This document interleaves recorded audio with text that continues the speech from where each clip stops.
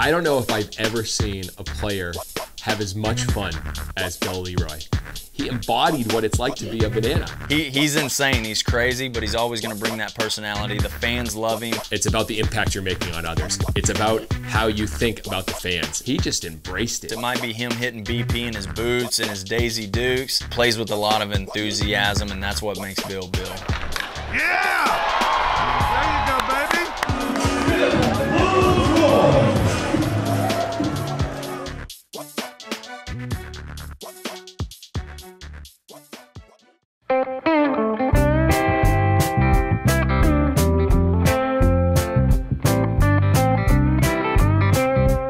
It's a very small town feel. Growing up, we used to say that there's nothing to do here. You kind of had to make your own fun. Yeah. Definitely got to make your own fun. You know, it's just a place we've come to grow. It's just become home, and you know, it's a good place for your kids to grow up. And you know, we're just a little middle Georgia town. You know, people love the Lord here, and for the most part, we all get along and have a good time at most things we do. A good time for me is if I'm fishing in a boat, or if I'm on a golf course, or hanging out with buddies, and I know here I'm 5 to 10 minutes away from enjoying all those things. So that's what I love about being close to people I know in this little town. So.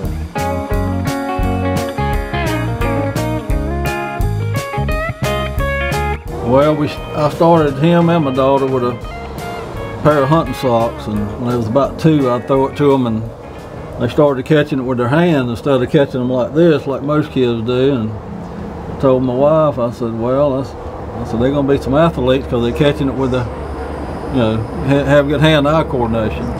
We noticed that, you know, we kind of felt like he was special with athletic ability, that he would probably, you know, go to college to play ball or something one of these days. And as he got in middle school and high school, I feel like he really showed a lot of leadership. In his younger years, he played a lot. He played up a level. You know, when he was 13, 14, 15, he was playing with 17, 18-year-old guys. So, you know, I think that really kind of made him grow up a little bit and be more of a leader. Every time we would go through the Dairy Queen drive-thru, he wanted 2 double cheeseburgers and a large milkshake. And so I, of course, being the little mama, we would always say, no, Bill, either one or the other, can't have all 3. Either 1 burger and a milkshake or 2 burgers and no milkshake. Yeah, my travel team called me Cheeseburger. That was my nickname. I didn't know you were deprived because I know, exactly. She wouldn't even let me enjoy my childhood. I like milkshakes, I like hamburgers, and I couldn't have both of them.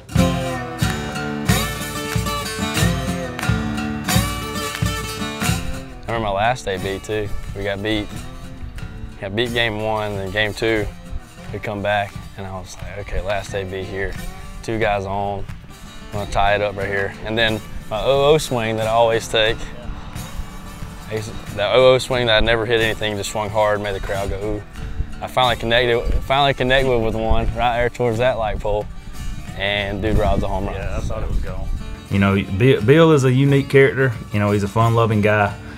So, you know, he was a guy that, first off, he knew how to have fun, had a lot of fun, but then he also knew how to prepare and what it took, you know, to be a winner. So, as a player, Bill was a great guy. He always, you knew when you show up to practice, you knew what you was gonna get out of Bill, and he was gonna play the game the right way. Then off the field, you know, he's just gonna have a good time wherever he's at. You know, he's always gonna be the life of the party, so you know he's gonna be there. Most time you heard him before you saw him. So 38, blue 4-2, say hey. Bill drops back, rolls out to the right. He sees Coach Pye. It hits him on the run. First time I met Bill, I was coaching at our arch rival school, and I coached with his granddad, who we called Pops. He was our kicking coach. So we would come up for meetings and all, and we'd see this little kid. He was, I don't know, 9 or 10 years old. He's out there kicking 35 and 40-yard field goals.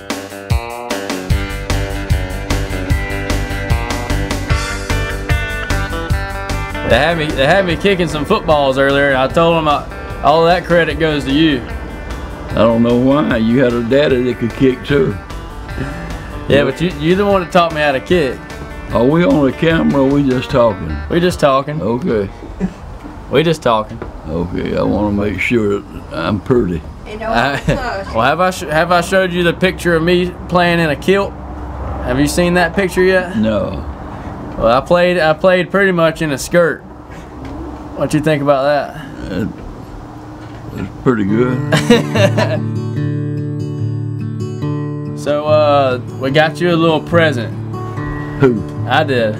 When? So last summer when we played in the Kilts and I hit that walk-off, I hit a walk-off that went about 2 or 3 feet and I beat it out and 3 runs scored and we won in the Kilts game and I hit it with this bat and I'm gonna give it to you and I want you to have it. And I'm gonna put it with my God, man. Yeah, I want you to keep it. You can put it with your wooden fungo. What you think about that? How did you swing it? I swung it like an axe. That's way out of balance. I know. You gotta. You didn't bat with it, did I you? surely did. Huh? You gotta have some muscles to get that around. That's a little too short for me. The camera has been rolling the whole time and you didn't even know. No, it don't matter. I was gonna talk the same way. Yeah, exactly. You didn't even have to know. No, I didn't need it. That was good. You did a good job. Yep. And you say go bananas? Go bananas. There you go. We ready? I'm ready. Hey, let's go! Let's go! Let's go! With the bananas, we've kind of seen a different side of Bill that we didn't really see so much of with the outgoing crazy. He's always been kind of a humble-spirited kind of, you know, when he started with the bananas, we were like, where did this kid come from? I must have opened up when he went to college, I reckon. Yeah, he just, you know. I think I watched a video of him and he was having a dance or he was in a banana costume. And I don't forget what it was, but I tell you, I was like, dude, what are you doing? He's like, man, I love it. And I was like, well, it's kind of like right down your alley right there. I wasn't expecting baseball to take me where it has. I had no idea. Like for the bananas, I was supposed to be there for a day. I was on a temporary contract. Was supposed to go home the next day and probably go to work. And turns out I was in the lineup and Gillum kept me around for the last 3 summers and it's been the best summers of my life. So 2 hours. that's how it's done. I just traded a kid a baseball for a hot dog. No big deal, just another day at the park, you know? Another day at the park. I'm just a businessman out here doing my job.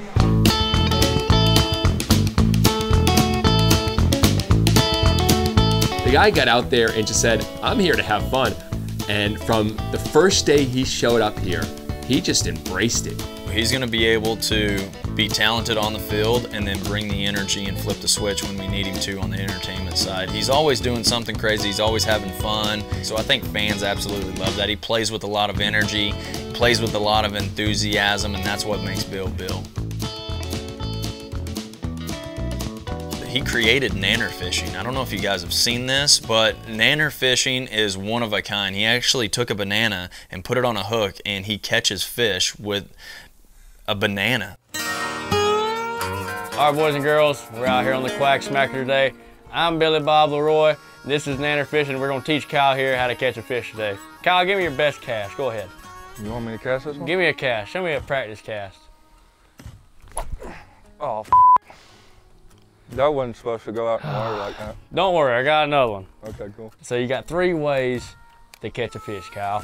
And it all involves these 2 things right here. You got a banana and you got your special dirt. This came fresh from Savannah Banana, home plate dirt, and I'm gonna show you how to use it right here. You didn't take that off the mound, right? Nah, I took it right here. So what you're gonna do, you're gonna get your hook exposed, all right? And you're gonna rip it, first of all, you're gonna rip a banana up. You're gonna take it and you're gonna rip it wide open, just like that. And this is perfect.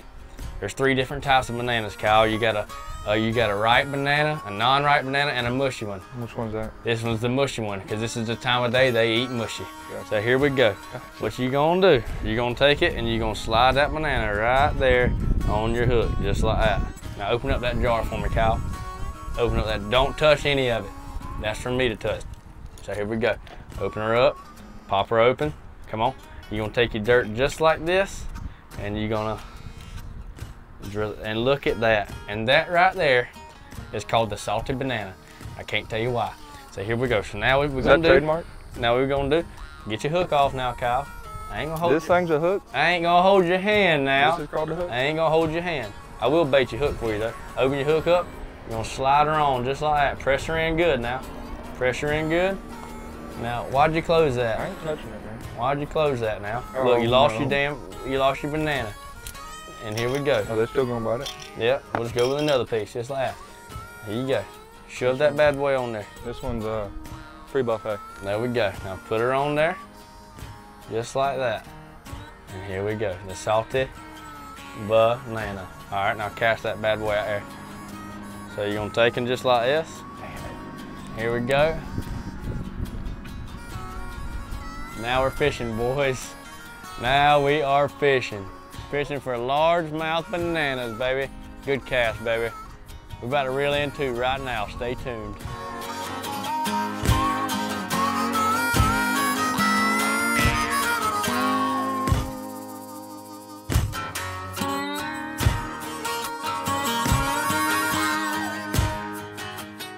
I was blessed with good parents and good grandparents. You got athletic blood, so yeah. The only thing can make you fail is you. Exactly. Yep. All you got to do now is want to and do it. That's a problem. Party's here. Get it in, fellas. Get it in. Everybody's like, I guess their first impression is like, who's the guy who's getting all the attention off the bat? And they think I'm here for 3 years. Okay, that makes a little bit more sense. It gives a whole new meaning behind the mask.